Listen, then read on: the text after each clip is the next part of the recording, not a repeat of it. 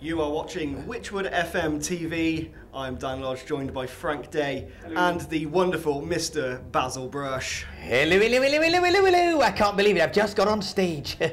It's amazing.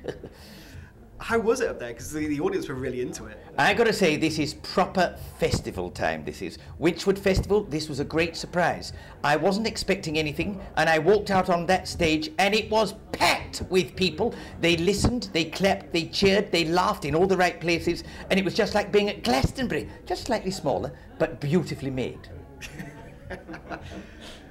Be honest with me, you've been in entertainment for 50 years, as you mentioned on stage.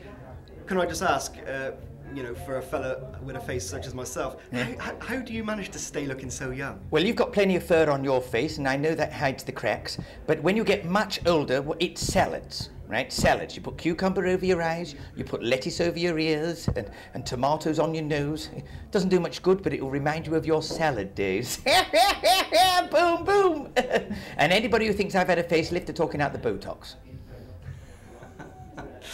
Thanks, Basil. You've also noticed in your set there was quite a bit of a few political references. Yes. I've also noticed there's a bit of a movement going on at the moment for Basil for PM. You seem quite popular. Oh, yes, Basil for Prime Minister. Well, I suppose anybody would do a better job than what's been done so far. There's a dozen up for it at the moment, I suppose. I could make it 13, but I'm very superstitious. But yes, I could stand for any party, really, because none of them stand for anything at the moment. And I think they've made a whole fox up of the whole thing, really, haven't they? So I was thinking, it's not Brexit, it's Foxit, isn't it? I was wondering, if you were made Prime Minister, Basil, what would be your most important policy? My most important policy is everybody should eat better, more jelly babies. And on the financial stakes, I'd recommend that balloons are up, feathers are down, and nappies remain unchanged. And any particular feelings about the fox hunting ban? Where? Oh, yes, of course, the ban. No, that's fine. I mean, I chase many foxes. I chase Kylie Minogue, she's wonderful. Samantha Fox, she's a great fox. I mean, when we stand together, everybody gets put off by our gigantic 2 front teeth. She's got big teeth like me. But I do let Kylie, she lets me catch her every now and then. She could turn me around any day and we'll do the locomotion, given the chance. And I believe my colleague Dan has something for you, Basil. Oh, what have you got, Dan?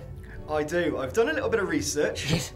As the consummate professional that I am, and yes. I discovered your favourite food is jelly babies. Of course it is jelly babies. I prefer the boy jelly babies. There's more to those than the girls. But no, I'd love to. No, have you got a packet? I have actually. Ooh! On behalf of Wychwood FM. Oh my word! Your very own jelly babies. Yes, not easy for me to. There we go. You can see the flaw, can't you? Yes. Slight flaw in the way that was going to work. Yes.